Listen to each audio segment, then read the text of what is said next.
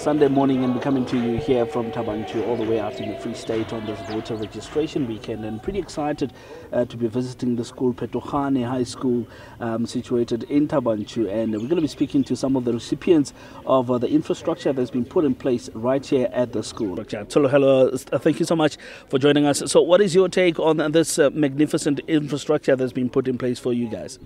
It's a very wonderful thing for us children because they are open officially, and then we can use it like on daily basis. Like when you want information, we can come like freely and then use them.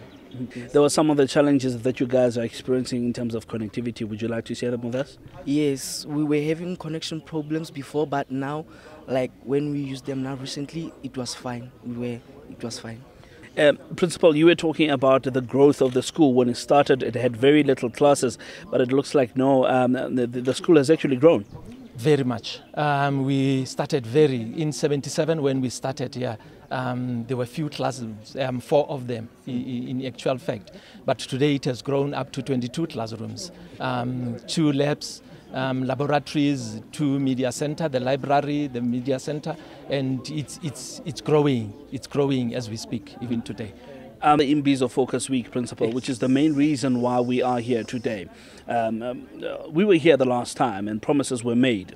And now to see the promises being actually executed this time around, how does it make you feel? It's a great, really, we are really appreciative of, at times, we would hear people say that the government would say this but not deliver. Mm-hmm. In this case, it's contrary. We can attest to the fact that the government does deliver on its promises and mandate.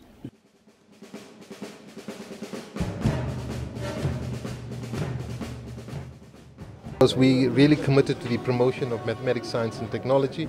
It's an important facility.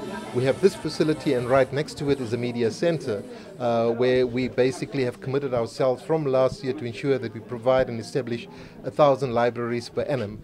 That's an important resource. So you have the technology on the one hand, and you have your library or your media resource center on the other hand. Basically, we have a Wi-Fi facility which allows and enables our learners to access ICT from any part of the school environment, which means that if we have, as they have now, a tablet, it does not necessarily have to be utilized in this particular classroom, but they also have a dedicated facility for that particular purpose. We are currently finalizing the education cloud, which would allow us to have access of all resources from grade 1 to grade 12.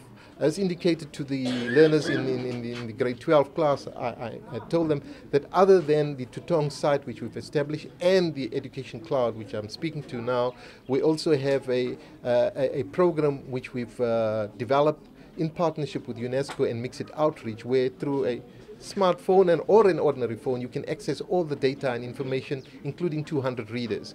So as we close our Imbizo, we reflect on our discussions with the communities in the past Imbizo and how far we've reached.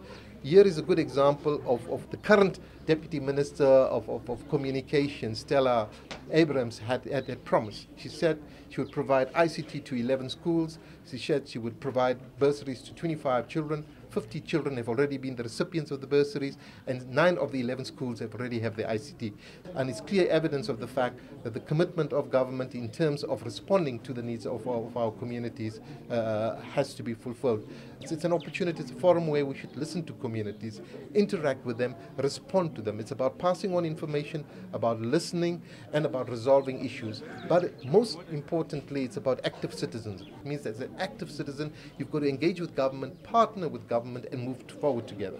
Here at Petokhane, we really would like to appreciate any assistance that can be offered unto us, especially into enable us to connect into the internet.